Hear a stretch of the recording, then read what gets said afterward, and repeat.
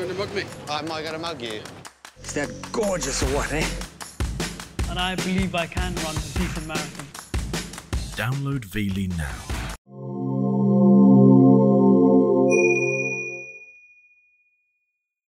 Hello and welcome to Legends of Opera, where we shall be delving into the lives of the incredible singers who have given us the heritage of opera.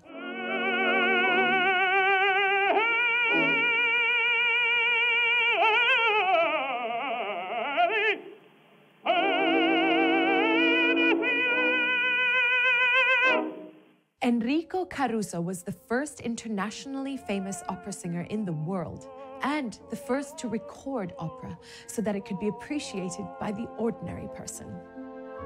Enrico Caruso was opera itself to probably all of the world at the time he was alive and afterwards.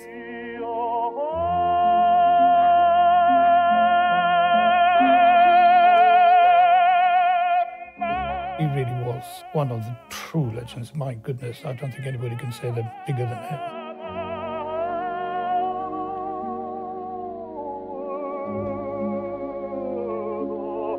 From a Neapolitan boy born in 1873 to a family with very few means.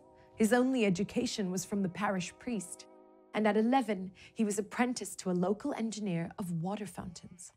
Before she died when he was 15, his mother Anna had encouraged him to study music. He took extra jobs moving pianos so that he could pay for his first singing lessons with Guglielmo Vergine.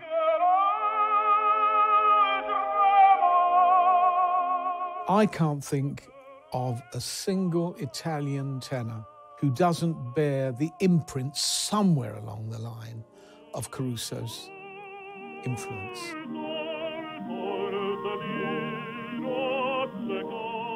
Caruso busked outside cafes, and before too long, he was invited to sing at Naples Teatro Nuovo. This led to other small Italian opera theatres until he debuted at La Scala as Rodolfo. Suddenly, the world was his oyster, and the Metropolitan Opera came calling in 1903. Very, very popular. We owe to him, I think, because before Caruso, there was no one who had meant so much in the field of opera.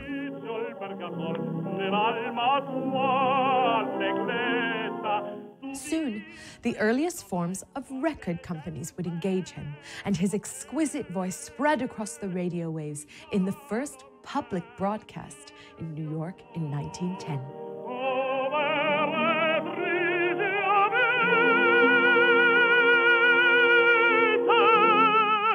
Puccini heard Enrico Caruso sing and said to him, "Who sent you to me, God?"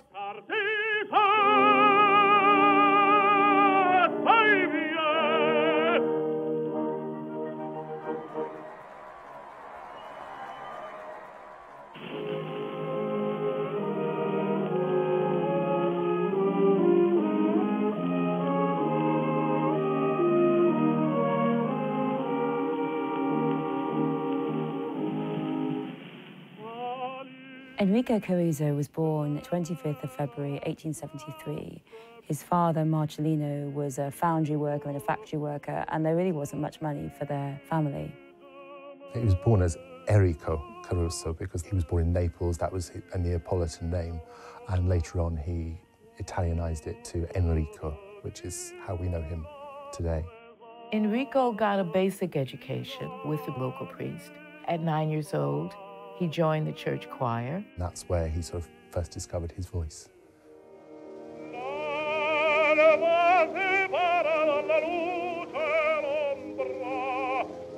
Unlike an awful lot of the great opera singers, his family wasn't particularly musical. They were very firmly a working family, and his love for music came from within.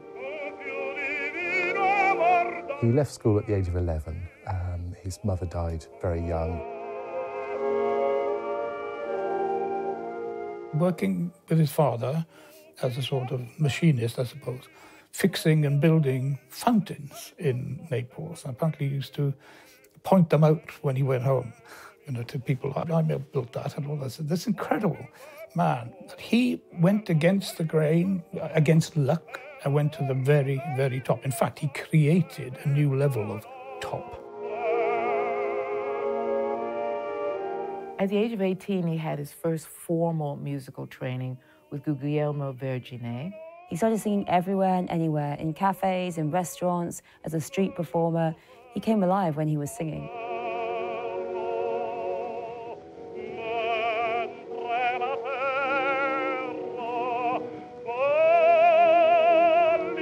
Enrico was required to complete his military service. He completed 45 days, and then he returned to his musical activities.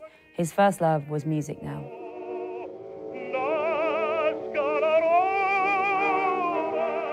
L'Amico Francesco was the name of the opera in which he made his stage debut in Naples at the Teatro Nuovo. There was no going back now. He was going to try and be a star.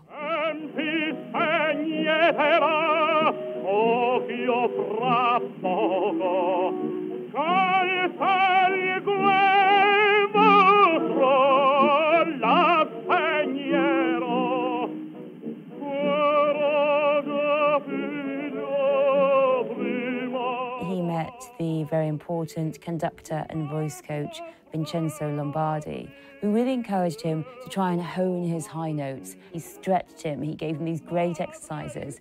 It really transformed his voice, and we really see him in his early 20s becoming the much more mature singer.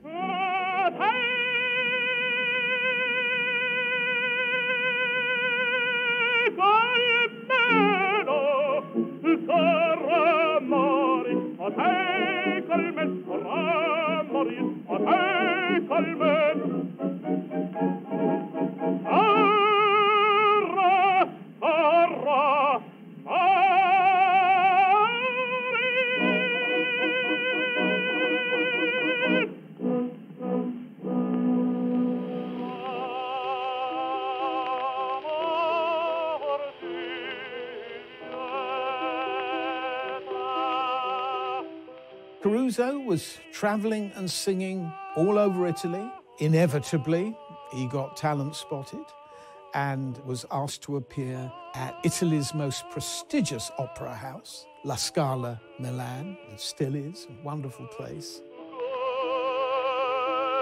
He joined the cast of Umberto Giordano's Fedora, playing the role of Larice. He began a very important relationship, a key relationship in his life, with the soprano Ada Giacchetti. They had this very romantic, very passionate relationship in which they were always talking about singing and creativity and stage, and he wrote her so many letters. He wrote to Ada that his debut was a great success in Milan, and he said to her, "I've achieved a great victory. My future is secure." Caruso traveled extensively and performed in Monte Carlo, Warsaw, and Buenos Aires. He returned to Italy and was offered a contract at La Scala in Milan. He debuted as Rodolfo in La Bohème. Unfortunately, he was feeling rather ill at the time. He was sweating and really feeling rather weak. The audience had called him out, but he really didn't have the energy even to go out and take the curtain call. And he actually fell to the stage, and it took 4 people to lift him up. He has exhausted himself and needs to take a break. He wrote to Ada that he was becoming concerned about himself, about his blood pressure, all of these things. He's very nervous. This was a great trial for him, and he told her so.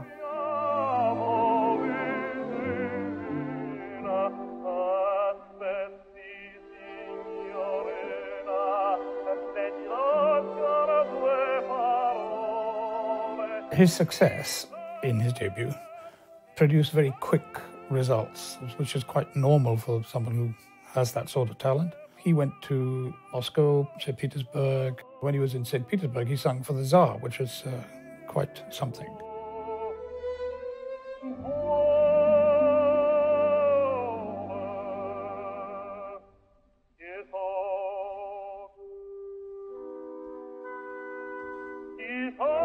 I've often wondered how happy he must have felt to have broken that class barrier for a start, with no money. Now suddenly, there it was all there before him. It must have been an incredible experience. Immediately people recognised what a wonderful singer he was and what the qualities were that were needed to produce that marvellous voice. He himself said, what you need with singing is intelligence. You need a colossal memory, which is important, the immediacy, the projection, the vocal flexibility of his singing was amazing.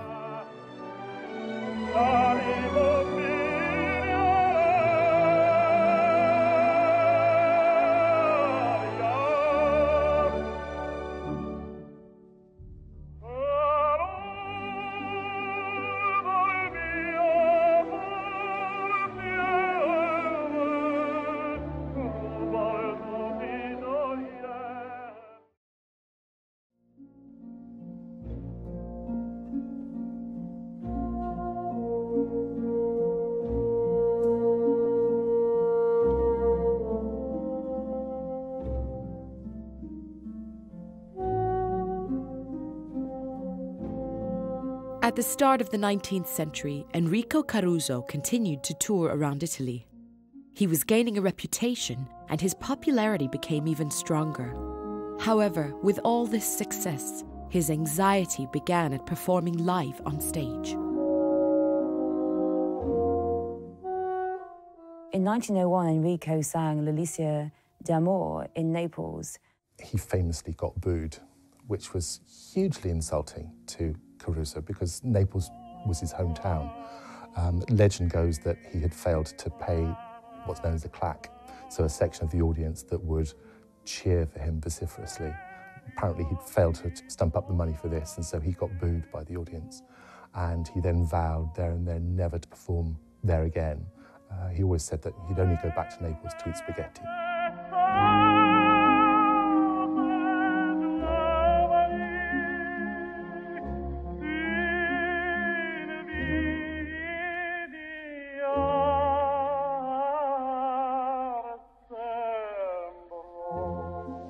Caruso was asked to return to Milan's La Scala to sing in Verdi's 1901 memorial concert. It was conducted by Toscanini. Apparently 10,000 people lined the streets, so it was massively important for him.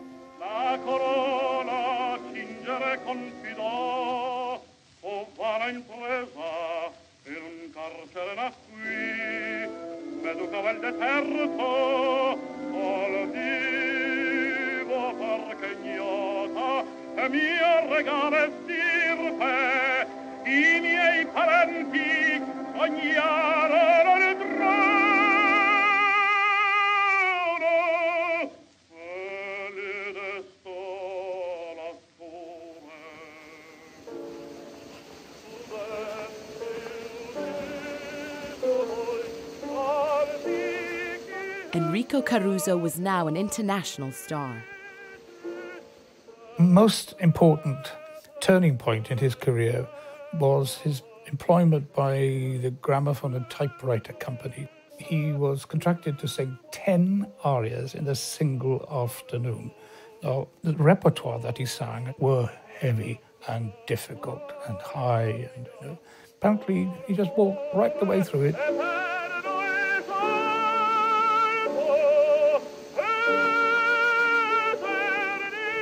It was priced at £100, and we might say that is roughly about £6,000 now. So that is a huge sum for a record.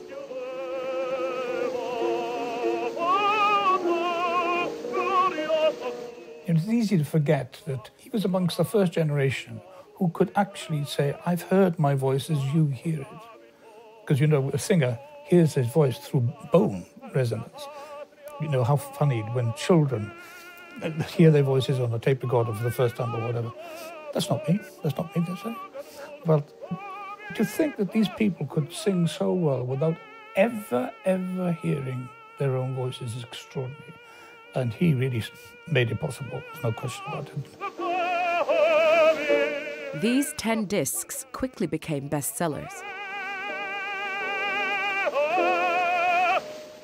In 1902, Enrico is asked to perform at Monte Carlo with the beloved Dame Nellie Melba, the great Australian soprano, in La Bohème. So that's quite a performance. In her memoirs, Nellie Melba praised Caruso's voice, and they'd go on to sing many times together in the early 1900s.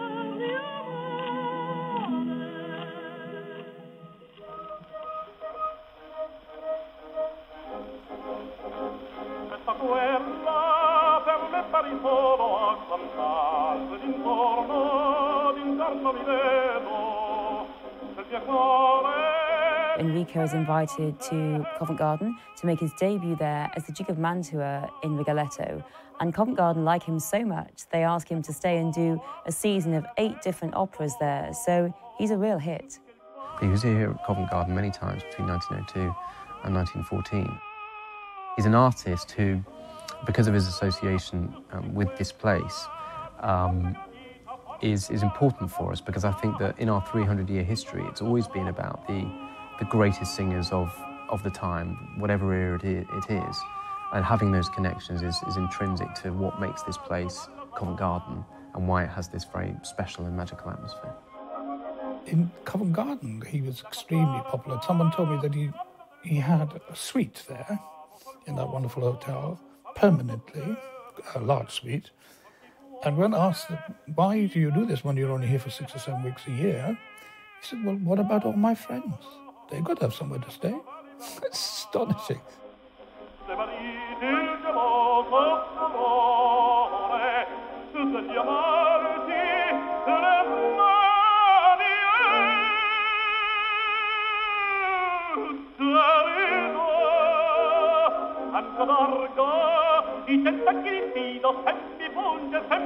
Enrico has quite a punishing year in 1902. He makes a recording, he goes to Monte Carlo, he's in Covent Garden for all these different operas, and then he finishes off with a tour. He goes to Portugal, and then he's back in South America again. So he works incredibly hard. His work ethic is astonishing. The important thing about Caruso, and the reason why we remember him today, is that he was the creator of a number of new operatic roles in operas that are still performed today, they're still very popular today. And so at La Scala in 1902, he created the role of Loris in Umberto Giordano's Fedora. He also was the first Maurizio in Adriano Lecouvreur. He was the first Dick Johnson in Puccini's La Fanciulla del West. So he really was the go-to tenor for a lot of Italian composers at the time.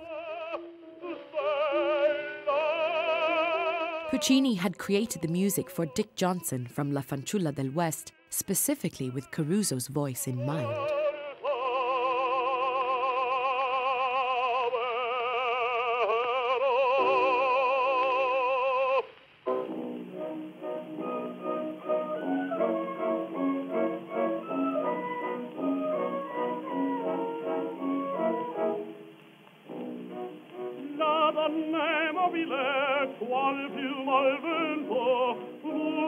In 1903, Caruso made his debut with the Metropolitan Opera in New York City.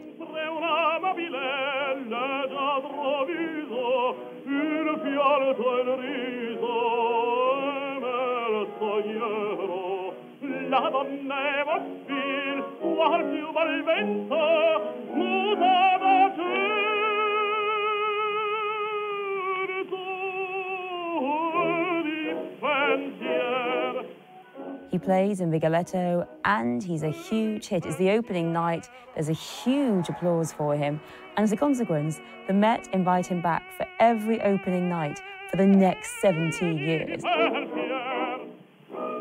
That is incredible. You know, it does happen, but not opening nights. Can't guarantee that. They would put things on for him.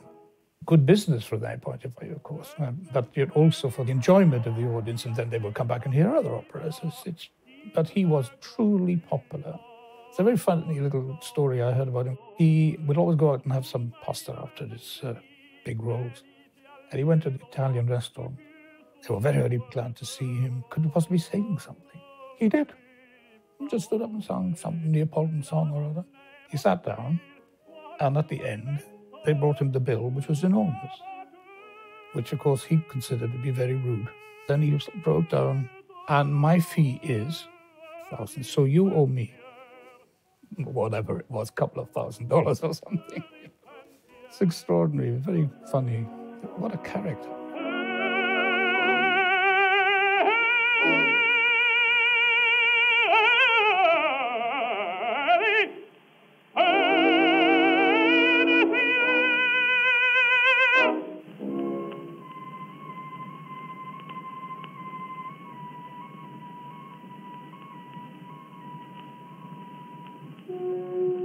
In 1904, Enrico bought a country manor just outside Florence to attempt to get some rest and recuperation.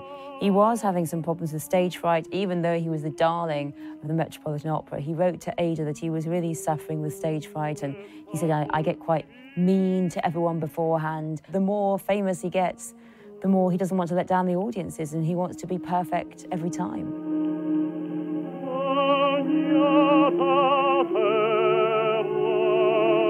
Enrico continued with his recordings, and he made long-playing records, 78 RPM, with the Victor talking machine that later became RCA Victor.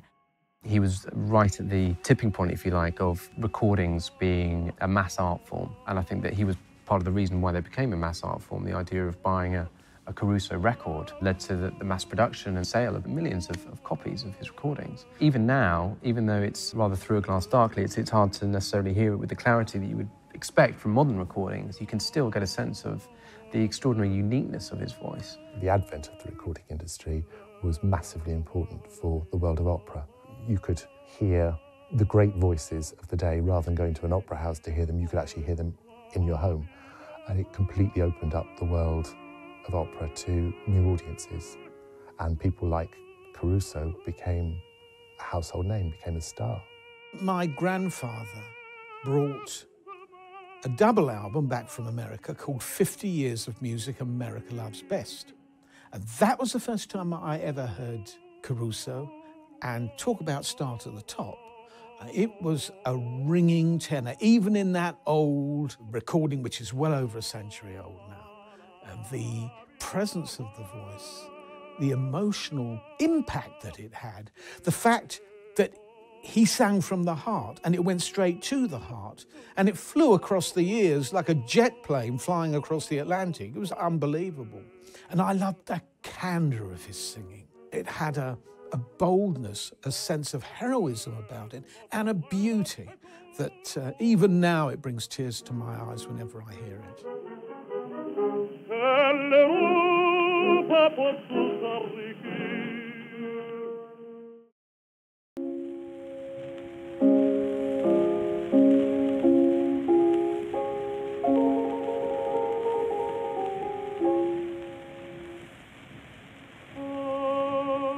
Enrico Caruso was now a household name and a global sensation. Everyone wanted to hear the great Caruso sing.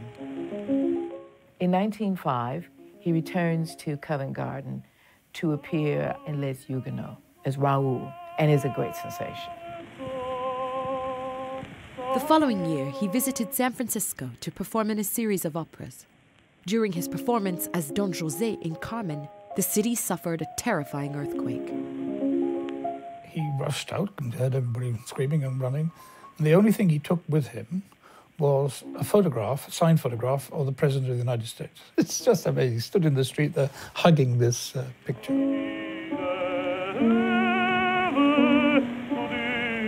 He got out and said later on that he would never return to San Francisco again.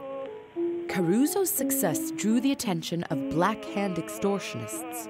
They threatened to damage his throat if he did not pay them money. After paying them an initial amount, they came back demanding more. Caruso turned to the police, who thankfully caught the two men behind the threats. It's well known that as he got older, Caruso's voice darkened. And one of the records he made was of the coat song from Bohème, as well as C'è gelida manina.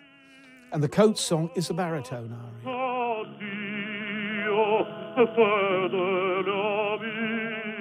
When we talk about tenors turning to baritones and baritones turning to tenors, he was one who crossed the boundary more than once.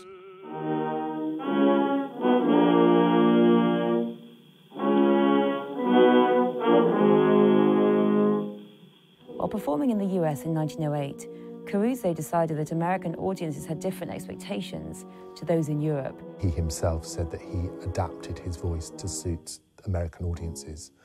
Early on, you hear lots of emoting, lots of sobbing and so on, but the Americans weren't so keen on this.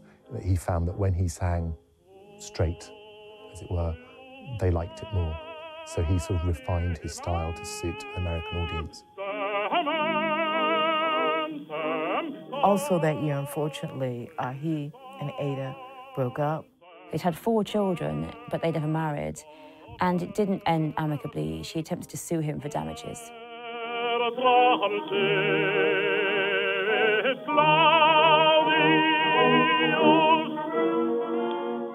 In 1909, Enrico refused the opportunity to go and sing in Australia with Dame Nellie Melba because the travel involved would just be too much. Singers at that time, it was a much slower world. So going to perform at the Met in the States, he would travel by ocean liner to get there. And so singers would have much longer spells abroad, doing a 2, 3, 4 opera sort of contract to save themselves all the excess travel. And nowadays, singers fly here, there, and everywhere.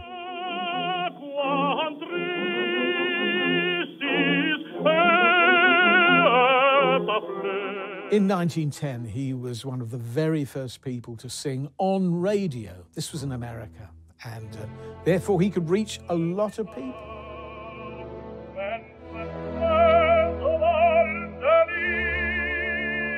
Enrico Caruso's recording of Vesti la Juba from Pagliacci, it became the best-selling record in America, and it actually also sold 1 million copies. He was one of the first superstars in opera that were incredibly well paid. I mean, the recording industry treated him very well indeed. And he liked to dress up, he liked the high society life that came with it.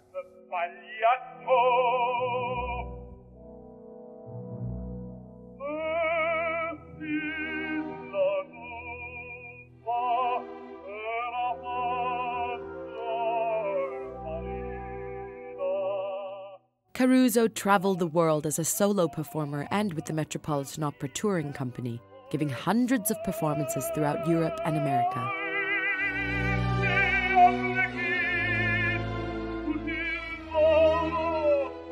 The international popularity that Caruso enjoyed, without any of today's technological assistance, is astonishing.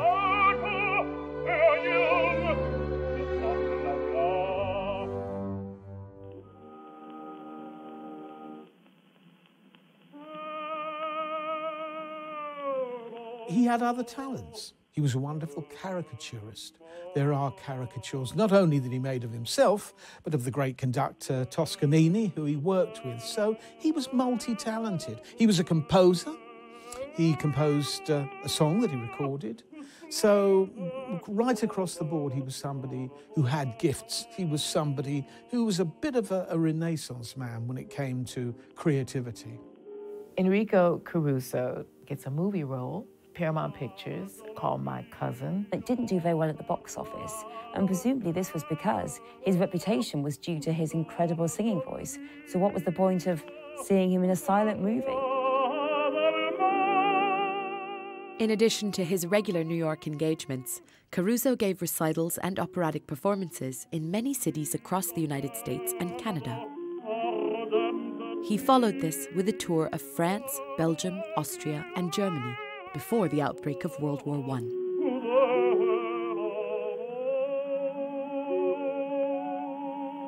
By 1917, the United States had entered the war. Caruso did extensive charity work during this conflict, raising money for war-related patriotic causes by giving concerts and participating enthusiastically in Liberty Bond drives. He did a great deal of charity work during the First World War. Drives for Liberty Bonds, which was very important.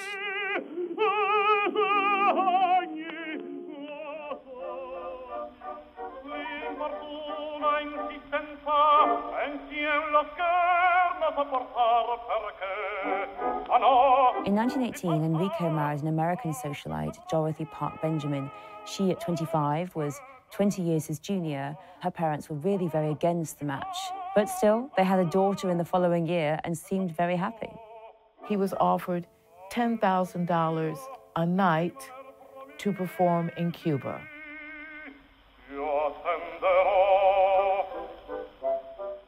Approximately these days, for one night, is about 127,000 US dollars for a night. Now, that's just amazing, absolutely amazing. And of course, he did lots of these. He'd go on a tour and do 3, 4, 5 of them, and incredible. I feel happy about that because he deserved it.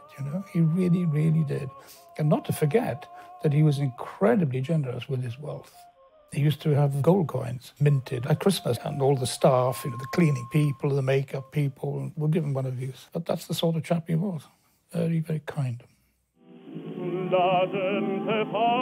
When Caruso performed in Mexico City, his concert was transferred to a bull ring to accommodate the 30,000 tickets sold.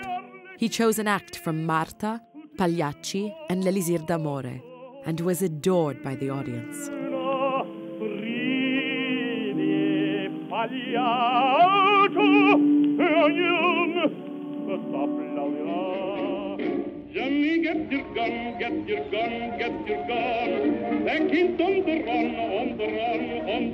Caruso greeted the crowds outside his hotel balcony as they celebrated the end of the war in 1918.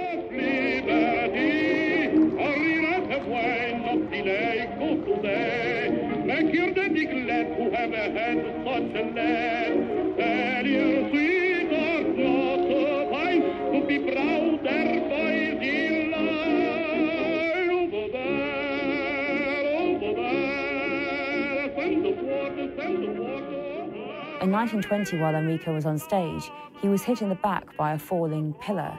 This seems to have very seriously damaged his kidneys.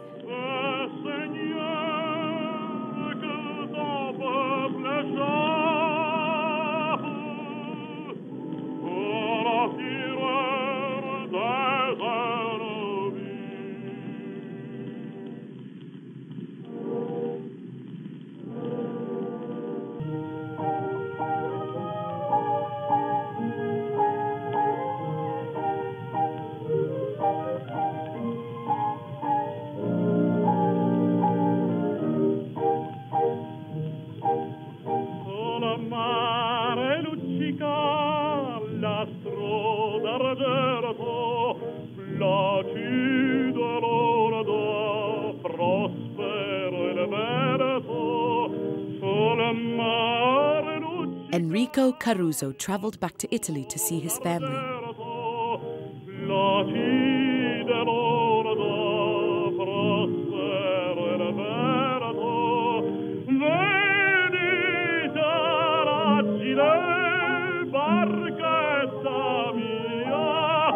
After spending time with his family, Caruso's dedication to opera was too strong to hold him back. Once more, he was on his way to America. In early December 1920, Caruso is on stage in l'Elisir d'Amore at the Brooklyn Academy of Music, but he falls very ill halfway through. He has a throat hemorrhage, and the performance has to be suspended. That's a very serious condition because, more often you would get nodules or inflammation. Detail on that is very, very hard to get. But it seems to me that the doctors were very frightened of getting involved because they didn't want to be the one to get it wrong. He wasn't very well vocally and not very well, period. He lost a lot of weight, I remember. So it was very, very sad. There was much concern about his health, yet Caruso continued performing. Enrico Caruso's final performance was on stage at the Metropolitan Opera in La Juive. He played the role of Eleazar.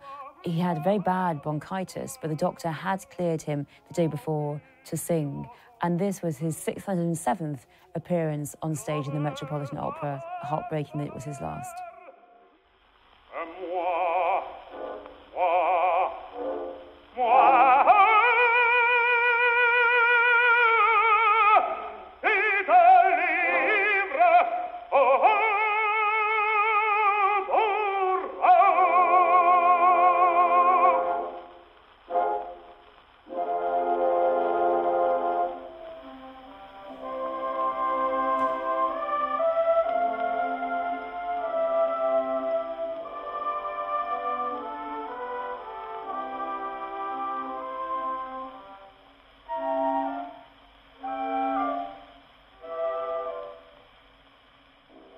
Despite his strong desire to carry on performing, his health deteriorated.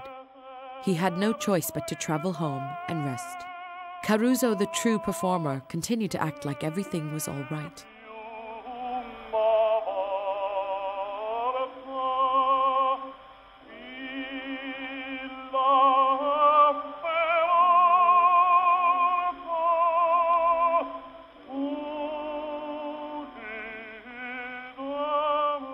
He died on August the 2nd, 1921, in Naples. There is mystery around his death. There wasn't an autopsy. His funeral became a legend like he was. And it was the king himself, Vittorio Emanuele III, who contributed, if you like, opened up the royal chapel for the occasion. And the number of people there was staggering. It was quite extraordinary. Real mourning. He was only 48 when he died, which for most singers is when they are at their absolute peak. Yet he'd been recording for 20 years, he'd been a top tenor for just beyond that. And so it's tragic that this voice was lost to us so early. And actually, if his span as a singer had been as long as most singers, just think what he would have gone on to achieve, just think what roles would have been created for him. Just think, with the advances of technology, we could actually have a recording of Caruso in a complete opera. But it wasn't to be.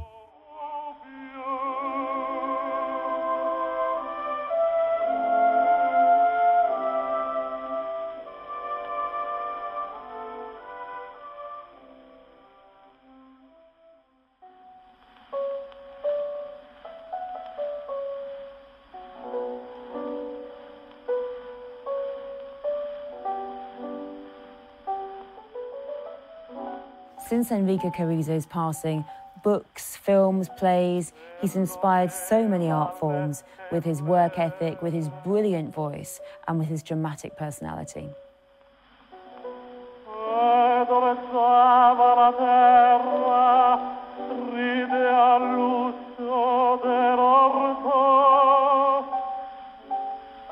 Caruso is something of an enigma because one can't get the detail, particularly about his private feelings, his private life. I think he presented himself very well. You know, he was very classy and particular dresser. He was very proud of his appearance and things like that. As a tenor, he led the way. It was not a revolution, but a transformation into the next stage of composition in Italian opera, and made it work. He was a great friend of the composer. He transformed the attitude of the audiences, no question about that, who were not used to these very emotionally and very real, verismo pieces. And of course, transforming his vocal ability as he went along. I mean, in that sense, in his time, he was a very modern man, an artist. His nickname was the Matchless Singer, and he's counted as one of the greatest opera singers of the 20th century.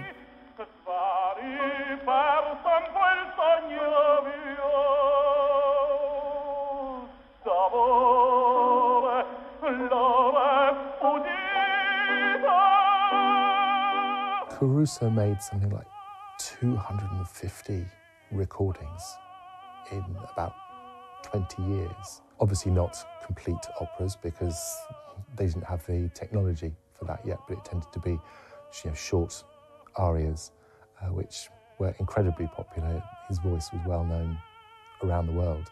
Caruso was the first opera singer who became a star, like a pop star, internationally. He was the first one who started selling a lot of records at the time. Everybody around the world bought a record of Caruso, He made and he helped to make opera very, very popular. His voice, his tenor, was an extraordinary instrument. It was full of emotion, but also hit that level that people could understand and they could relate to. He was their tenor. The most extraordinary thing was that he was arguably, at one point in time, the most heard human voice that ever existed.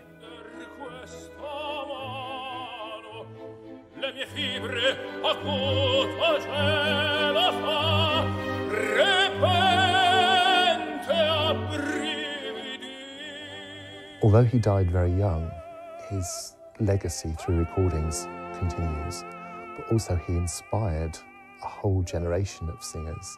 You think of people like Mario Lanza, who made the film The Great Caruso. That's a film cited by Domingo, by Carreras and Pavarotti as having inspired them as youngsters to want to be singers. So through film and through future generations, Caruso's legacy sort of lives on.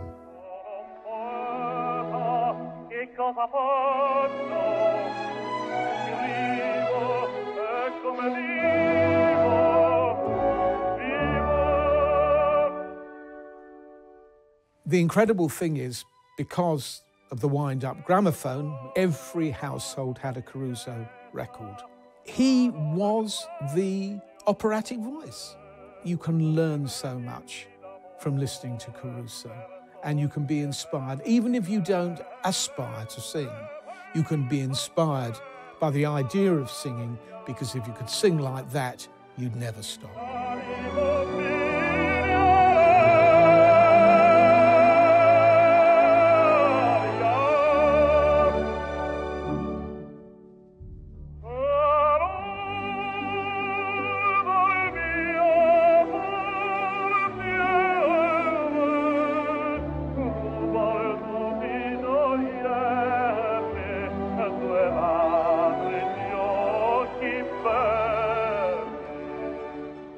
Caruso was one of the most famous personalities of his day.